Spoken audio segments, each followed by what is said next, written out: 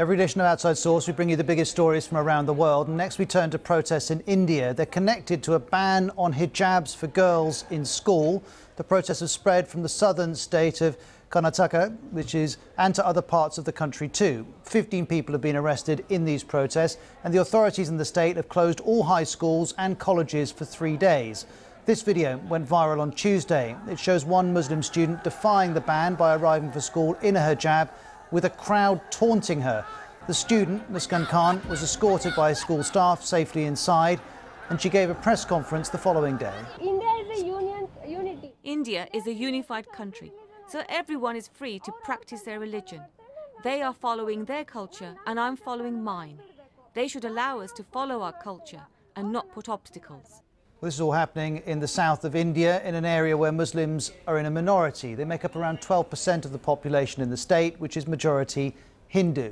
And as the dispute has escalated, students from the Hindu majority have started wearing headscarves to school too. The saffron scarves here are a symbol of their religion. Here's one of them. We asked them not to wear the hijab when they attend. They knew what we told them.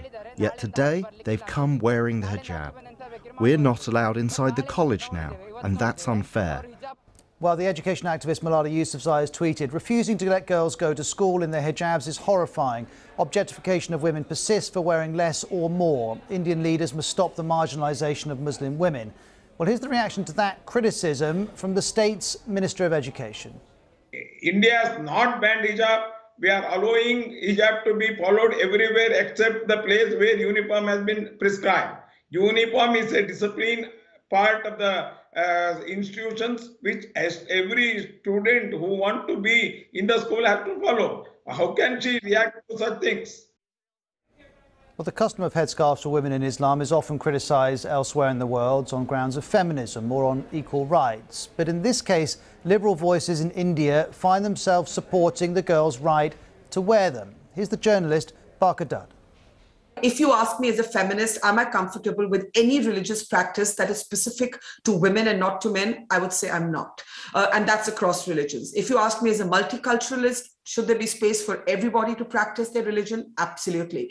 And finally, if you ask me as someone who cares very much about getting more and more girls enrolled in school, I think that's where I draw that line. And so I think you're seeing, for once, actually a healthy democratic debate around this. You can't actually say that there isn't a democratic debate around it. The matter is before the court. The court has referred it to a larger bench, and I think the courts will have to decide whether the hijab in fact constitutes essential practice when it comes to Islam. Muslims I've been speaking to are divided, but nobody, at least among those that I believe in and respect, believes that girls should be denied an education on the basis of this, and it's absolutely shocking and appalling that that is happening. Well, Ambrasan Esrajan is South Asia editor for the BBC World Service, and he's live with us now. Ambrasan, help me understand the circumstances in which this ban was brought in. Well, these Muslim women students in Karnataka state, they say that it has been going on for the past few weeks.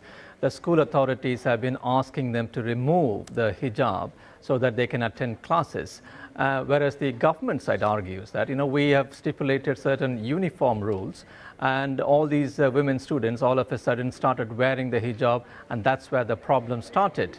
But then we have to look at it from a broader context of why it is happening, why this is triggering so much anger and anxiety among the minority Muslim community. As you said, in India, Muslims are a religious minority. They constitute about 14 to 15% of the population. But what has been happening in India over the past few years, especially about the way the government has brought in certain laws, for example, anti-conversion laws, and some Muslims have been beaten for transporting cattle because the Hindus consider cattle as sacred, and interfaith couples like Muslim and Hindu couples have been attacked and they've been looked at with suspicion. So this is all putting a strain on the Muslim community, and they are worried about whether there is anything more to a normal uniform rule code what the government says it wants to enforce. And Ambrasan, I've seen claims that right-wing groups in India have involved themselves in this, trying to inflame nationalist sentiment. Is there any basis for those claims?